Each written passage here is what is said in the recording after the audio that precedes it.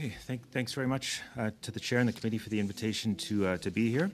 As mentioned, I'm a researcher with the Canadian Centre for Policy Alternatives, which, for those who don't know, is one of Canada's leading progressive research institutes. We are dedicated to public policy reforms, in the pursuit of social, economic, and environmental justice.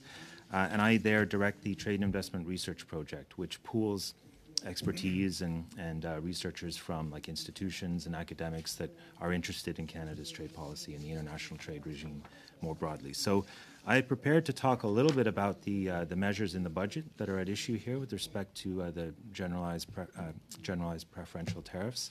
But the previous guest did a pretty good job of going over those, so I think I'll just kind of hit the major reforms as I could see them in the Budget Implementation Act. So it appears as though Finance Canada is working on a plan to, basically upgrade Canada's system of general preferences.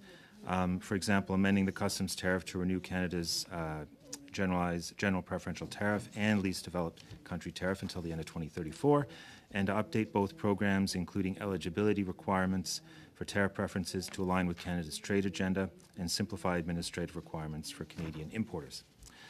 So, for example, the Finance Canada consultation document envisions a 5-year review for all existing developing country beneficiary countries to determine if they need to be pulled from the list.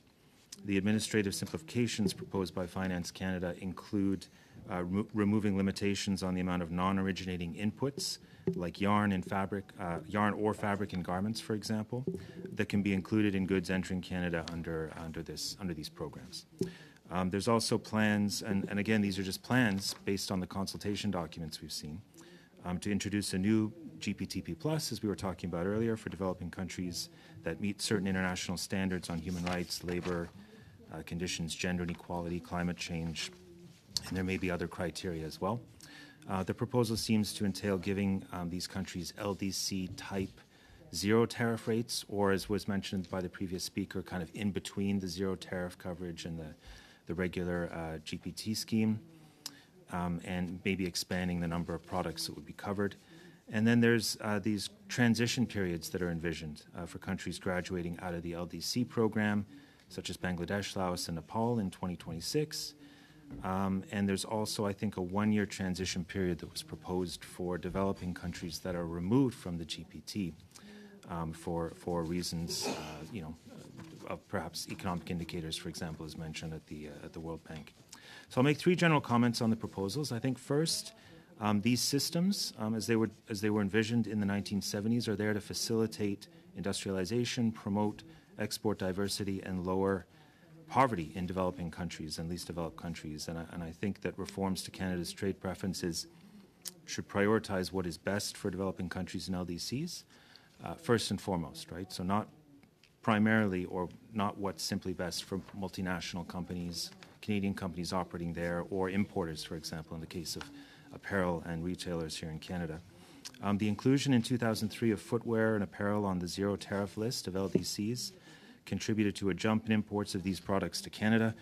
Bangladesh has significantly grown its proportion of trade versus official development assistance as a share of its GDP under these regimes. However, as the 2013 Rana Plaza fire demonstrated, this economic development has come with a high cost for workers who still face atrocious health and safety conditions and harassment when they try to organize into unions, for example. So I think Canada's GPT reforms should seek to find a better balance between market access and worker rights, and I sense that that's kind of what the government is getting at in some of these conditions. Second, and related to this last point, the government should carefully study the effectiveness of its trade preferences programs, as the European Union did a few years ago, as the United States does on an annual basis, to find out if or how they are affecting trade diversification and sustainable development in LDCs and developing countries. We need a big picture, is basically what I'm saying here, of the problems in the current trade preferences regime, and how the reforms might help fix those problems, which is how the EU framed it in 2018, 2019. Third, new conditions on the GPT-plus program envisioned by the government should insist on countries meeting core labor rights, including the right to organize, core environmental obligations, and core gender-based criteria.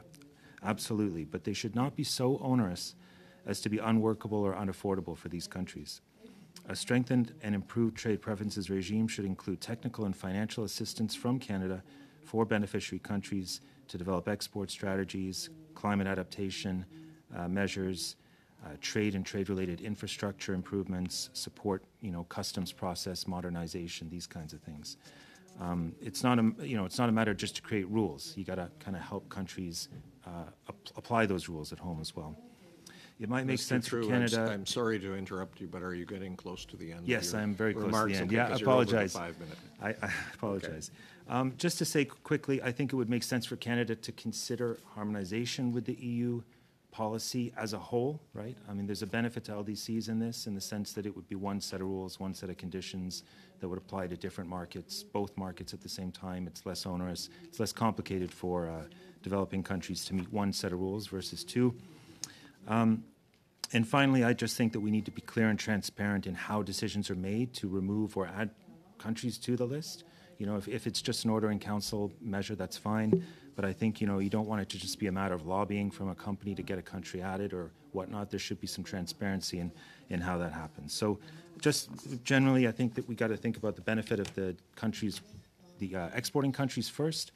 And I'm happy to answer any questions later. Thank you very much. Thank you.